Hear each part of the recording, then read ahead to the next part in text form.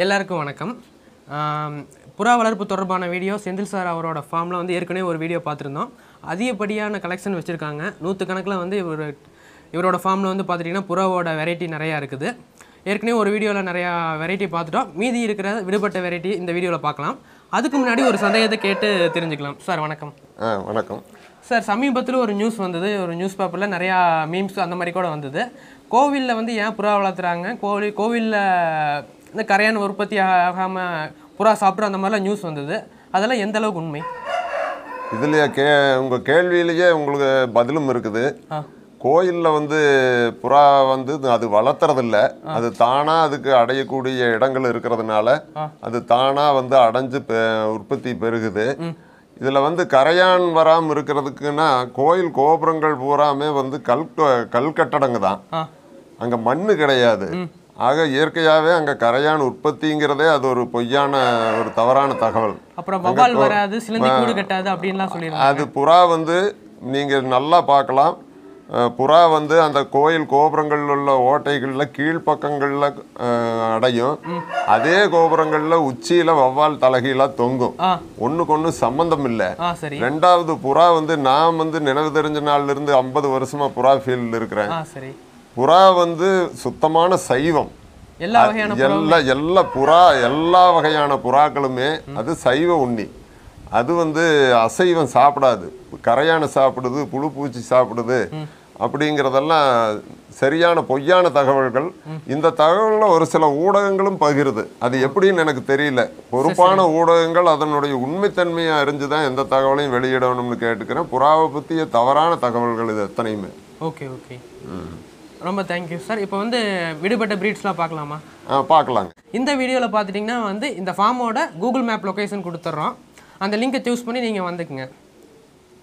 சரிங்க. ஓகே. நம்ம வந்து ஆல்ரெடி பார்த்த ஃபார்ம் பார்த்துட்டிங்கன்னா வந்து அது வந்து வீட்டையே வந்து ஃபார்மாக மாற்றிருந்தீங்க புறா வளர்த்துறதுக்கு ஏற்ற மாதிரி. அதில் வந்து பார்த்துட்டிங்கன்னா இது வந்து புறாவுக்குனே வந்து தனியாக கட்டின மாதிரி இந்த ஃபார்ம் இருக்குது. இந்த ஃபார்மோட செட்டப் பற்றி சொல்லுங்கள். நீங்கள் முதல்ல ஏற்கனவே எடுத்த வீடியோவில் வந்த ஃபார்ம் வந்து ஃபுல்லாக வந்து ஏவியரி சிஸ்டம். அது வந்து புறாக்களை வந்து காலனியாக வளர்த்துறதுக்கு சௌகரியமாக வெளியில் புறாக்கள் வந்துட்டு திரும்ப உள்ளே போகிற மாதிரி உள்ள ஒரு செட்டப்பு.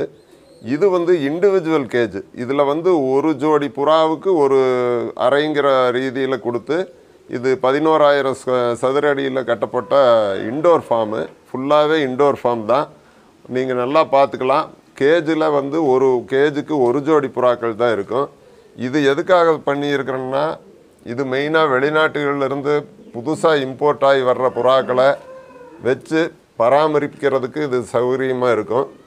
இந்த புறாக்கள்லேருந்து குஞ்சுகளை எடுத்து அந்த பண்ணையில் இருக்கிற ஏவியரி சிஸ்டத்துக்கு நான் மாற்றிக்கிறேன். இது மெயின்டெனன்ஸுக்கு நம்ம வந்து கரெக்டாக ப்ரீடிங் பேர்களை செட் பண்ணி புறாக்கள் எடுக்கிற குஞ்சுகள் எந்த தாய் தகப்பனுக்கு எந்த குஞ்சு பிறந்ததுன்னு நம்ம ரெக்கார்டு மெயின்டைன் பண்ணுறதுக்கெல்லாம் இந்த கேஜ் ரொம்ப சௌகரியமாக இருக்கும். அதனால இந்த கேஜிங் இந்த சிஸ்டம் பண்ணியிருக்குது. இது ஒரு ஃபுல்லாகவே இண்டோர் ஃபார்மு. 2 ஃப்ளோர் இருக்குது. 650 கேஜ் இருக்குது. 650 கூடுகள் இருந்ததுன்னா கிட்டத்தட்ட 650 ஜோடி புறாவை இதில் வச்சு நம்ம பராமரிக்கக்கூடிய சௌகரியங்கள் இருக்குது. அதுக்காக செஞ்சுருக்கிறோங்க.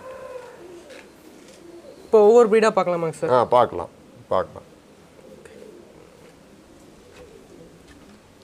இந்த ப்ரீடு வந்து ஹங்கேரியன் ஜெயிண்ட் ஹவுஸ் பீஜியன்னு பேர். ஆரிஜின் ஹங்கேரி நாடு பேர்லேயே இருக்குது. புறாக்கள்லேயே பெரிய சைஸு புறா இது. நேச்சுரலாக இருக்கிற சைஸில் வந்து இதுதான் பெருசு. இதுதான் பெரிய புறா இனங்கள்லேயே பெரிய இனம். நாம் வந்து அந்த ஃபார்மில் வந்து ஒரு போண்டா கோழி சைஸில் ஒரு புறா இருந்தது. அது வந்து உருவாக்கப்பட்ட இனத்தில் பெருசு. ஆமாம், அது இப்போ உருவாக்கப்பட்ட இனத்தில் பெரிய இனம். அது வந்து டேபிள் பர்பஸ் கறிக்காக உருவாக்கின இனம். இது ஃபேன்சி இனம். இப்போ எல்லாமே ஃபேன்சியாக மாறிடுச்சு. கறிக்கான புறான்னு இப்போ எதுவும் இல்லை, எல்லாம் ஃபேன்சி இனமாக மாறிட்டுது. இந்த இனத்துக்கு பேர் இப்போ நீங்கள் இப்போ எடுத்துகிட்டு இருக்கிற புறாவுக்கு பேர் மோண்டபான்னு பேர். இது ஃப்ரான்ஸ் புறா, ஃப்ரெஞ்சு ப்ரீடு. இது ஒரு பெரிய புறா இனம்தான். நீங்கள் ஏற்கனவே பார்த்த ஹங்கேரியன் ஜெயிண்ட்டுக்கு இதுக்கு நிறைய வித்தியாசம் இருக்கும். அதில் காலில் பூரா முடி இருக்கும். இது கால் வந்து க்ளீன் லெக்டு, காலில் முடி இல்லாமல் இருக்கும். அது புறா கனமான புறா. இது புறா நீளம் கூடுதலான புறா. இது வாத்து மாதிரியே இருக்கு. ஆமாம், இது வந்து மால்டீஸ்னு பேர். இதோட தாயகம் வந்து இத்தாலி பிரீடு மால்டீஸ். இது கொஞ்சம் ரேட்டு காஸ்ட்லியாக வருமா?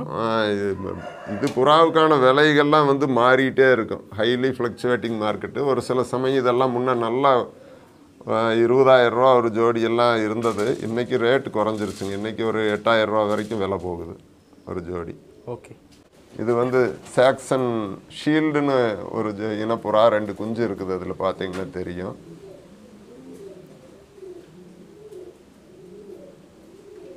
ரெண்டு வெரைட்டி இருக்கா, ஒரே வெரைட்டி தானே? இது ஒரே வெரைட்டி தான். 2 குஞ்சோடு இருக்குது.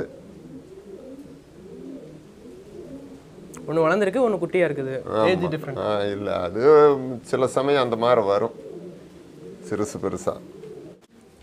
இது வந்து ஜெர்மன் டபுள் கிரஸ்டட் ட்ரம்பட்டர்னு பேர்.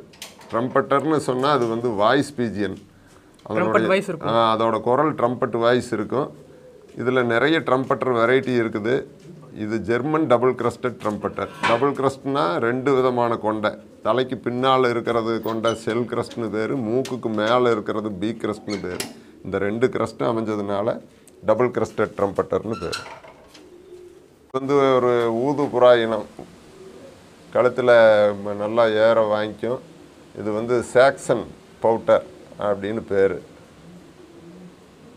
இதோட ஆரிஜின் சாக்சனி ஜெர்மனிக்கு பக்கம் சாக்சனின்னு ஒரு ஊர் இருக்குது. அதனால சாக்சன் பவுட்டர்னு பேர். நீங்கள் இப்போ எடுத்துகிட்டு இருக்கிறது ஃப்ரெஞ்சு மோண்டைன்னு பேர். வெயிட் வரும். இது நல்ல வெயிட் கூடுதலான புறா. உருவாக்கப்பட்ட இனம். உருவாக்கப்பட்ட இனம் தான். கம்பி கூண்டு வழியாக எடுக்கிறதுல கொஞ்சம் இதெல்லாம் இங்கே பிறந்த குஞ்சுகளை தனியாக போட்டு பராமரிக்கிறதுக்காக வச்சுருக்குறோம். இதோட டிப் வந்து நல்லா வளைஞ்சிருக்கு. பீக். ஆமாம், பீக்கு. அதுக்கு பேர் ஸ்கேண்ட்ரூன்னு பேர். அது ஒரு இனம். ஸ்கேண்ட்ரூன்னு பேர் அந்த புறாவுக்கு பேர். ஓ சரி சரி. English breed. இந்த வெள்ளையாக இருக்கிறதெல்லாம் பியூட்டி ஹோமர்னு பேர். அது ஜெர்மன் ப்ரீடு. ஜெர்மன் பியூட்டி ஹோமர்னு பேர். இதெல்லாம் குஞ்சுகள்ங்கிறதுனால ஒரே கூண்டில் வச்சு பராமரிக்கிறோம். Okay okay. இது ஊதுபுறா. ஆமாம், இது வந்து நான் ஒரு சின்ன ஆராய்ச்சிக்காக இதை நான் பண்ணியிருக்கிறேன். இது வந்து ஒரிஜினல் ப்ரீட் அல்ல. சரி சரி. இதில் வந்து ஸ்பானிஷ் பவுட்டர் அப்படின்னு ஒரு வெரைட்டி. Okay okay. கேட்டிடினா பவுட்டர்னு ஒரு ஸ்பானிஷ் பவுட்ரு வெரைட்டி. அந்த வெரைட்டியை நான் எங்கிட்ட ஸ்லிங்கர்னு ஒரு ப்ரீடு இருக்குது, பழைய ஆன்ஷியன்ட் ப்ரீடு. அந்த ஸ்லிங்கரையும் ஸ்பானிஷ் பவுட்டரையும் மிக்ஸ் பண்ணி ஒரு ப்ரீடு எடுத்தால் ஹோலி கிராப்பர் மாதிரி வருமா அப்படிங்கிற ஒரு ஆராய்ச்சிக்காக, என்னோட பர்சனல் இன்ட்ரெஸ்ட்டுக்காக இதை பண்ணியிருக்கிறேன். ஓகே. இது ஒரிஜினல் ப்ரீட் அல்ல. ஓகே. பேர்ன்பர்க் ட்ரம்பட்டர்னு பேர். ஜெர்மனியில் பேர்ன்பர்க்னு ஒரு இடம். அந்த பேர்கள்லையே வந்து அந்த ஊர் பேர், வெளிநாடுகளில் வர்ற புறாக்களுக்கு ஊர் பேரை சொல்கிறது. பேர்ன்பர்க் ட்ரம்பட்டர்னு பேர். இது ஒரு மார்க்கிங் ப்ரீடு. ஒரு மார்க்கிங்னு பார்த்துட்டிங்கன்னா தலை வெள்ளை, கால் பூட்ஸ் வெள்ளை, ஃப்ளைட் ஃபெதர் வெள்ளை, வால் வெள்ளை, மற்ற இடமெல்லாம் கலராக வரும். இது நீங்கள் முன்னையே பார்த்தது தான். ஸ்கேண்ட்ரூனு ப்ரீடிங் பேரு. வித்தியாசமான புறா. இது ஸ்கேண்ட்ரூனில் இன்னொரு செட்டு ப்ரீடிங் பேர். இது இந்தியாவில் கொஞ்சம் அரிதான புறா தான், அதிகமாக யாருக்கிட்டையும் இல்லை. ஷோ ஹோமர்னு பேர். இது வித்தியாசமான தலையமைப்பு. நீங்கள் ஜூம் பண்ணி அந்த ஆண் புறாவுக்கு மேலே கூடையில் நிற்கிற புறாவுக்கு தலையை ஜூம் பண்ணி பார்த்தீங்கன்னா உங்களுக்கு அதனுடைய ஹெட்டு ஷேப்பு வித்தியாசம் நல்லா தெரியும். ஓவல் ஷேப்பில் வந்திருக்கு. ஷோ ஹோமர்னு பேர். இதெல்லாம் சாக்சன் ஷீல்டுன்னு பேர். இது வந்து Saxon ஷீல்டில் plain head, single crest, double crest, இப்படி 3 வகை இருக்குது. இது வந்து டபுள் கிரஸ்டட் சாக்சன் ஷீல்டு. நீங்கள் அதில் பார்க்கலாம், நல்லா 2 கிரஸ்ட் இருக்கும். பின்னால் தலைக்கு பின்னால் ஒரு ஷெல் கிரஸ்ட்டு, மூக்குக்கு மேலே ஒரு B crest. Saxon shield. Frill back அப்படிங்கிற புறா நிறையா மக்கள் விரும்புகிற புறா. இதோட பேர்லேயே வந்து இதனோட இது இருக்குது, ஃப்ரில் பேக், சிறகு பூரா நல்லா ஃப்ரில்லாக சுழிஞ்சு வர்றதுனால அதில் இது ஷீல்டு மார்க்டு பேர்டு. நிறைய வெரைட்டி இருக்குது. நீங்கள் அப்போ பார்த்தீங்க ஷோ-ஹோமர் பார்த்தீங்க, அதனோட ஹெட்டை கூட ஜூம் பண்ணி காட்ட சொன்னேன். இது வந்து எக்ஸிபிஷன் ஹோமர்னு பேர். இதனுடைய தலை அமைப்பு பார்த்தீங்கன்னா ஒரு ஊசி மாதிரி தலை நீண்டு வரக்கூடிய அமைப்பு. பென்குயின் மாதிரியே. இது தலை நீளமான அமைப்பு, அது தலை வளைஞ்சு வரும். இதில் வந்து exhibition Homer, show Homer, beauty Homer, giant Homer, short face Homer, racing ஹோமர்னு Homer இனங்களில் நிறைய இனங்கள் இருக்குது. இது எக்ஸிபிஷன் ஹோமர், பிரிட்டிஷ் பிரீடு. இதுக்கு பேர் இங்கிலீஷ் கேரியர்னு பேர்.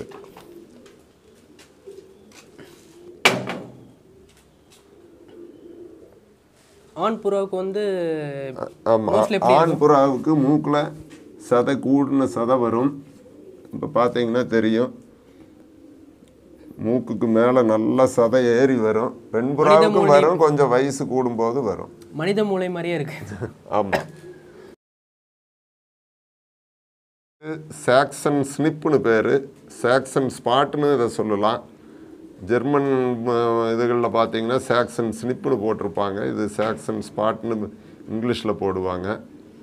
சாக்சனின்னு ஒரு இடத்துல இருந்து வர்ற புறாக்களுக்கு எல்லாமே முன்னால் சாக்சன்ங்கிறது வர்றது இயல்பானது.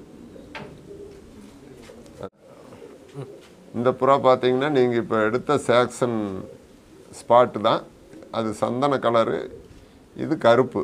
இது நெத்தியில் உள்ள பொட்டு கருப்பாக வந்ததுன்னா வாலும் அதே நிறம் வரும். அதுதான் இதனுடைய இது. நெத்தி கலர் தான் பின்னாடி வாலுக்கும் வரும். இந்த புறாவுக்கு பேர் மூர்ஹெட். மூர்ஹெட்டுங்கிற பேர். மூர்ஹெட்டுன்னு சொன்னாலே உங்களுக்கு தெரிஞ்சுக்கு, தலை, கழுத்து, வால் அதெல்லாம் ஒரே நிறம் வர்றதுனால மூர்ஹெட்னு பேர். எடுக்கலாம். இந்த புறா வந்து நார்விச் கிராப்பர்னு பேர்.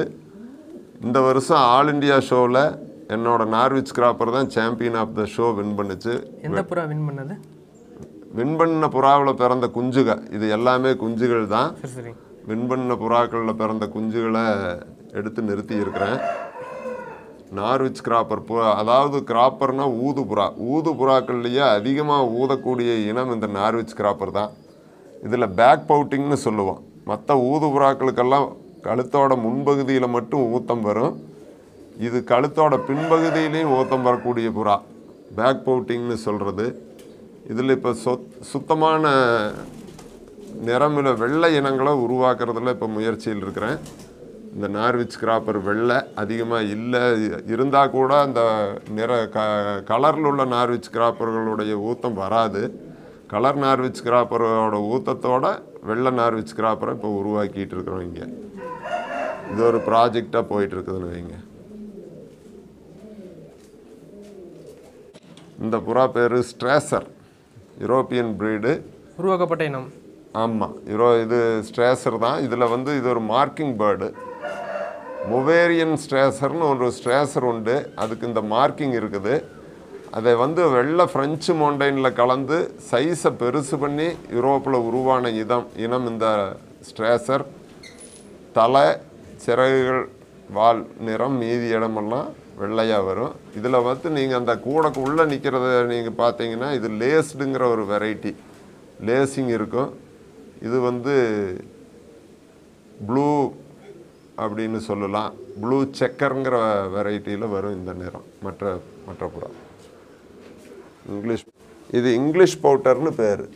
இங்கிலாந்து புறா பேர் இங்கிலீஷ் பவுட்டர். ஊது புறாக்கள்லேயே மிக உயரமான, கால் உயரமான இனம் இந்த இனம்.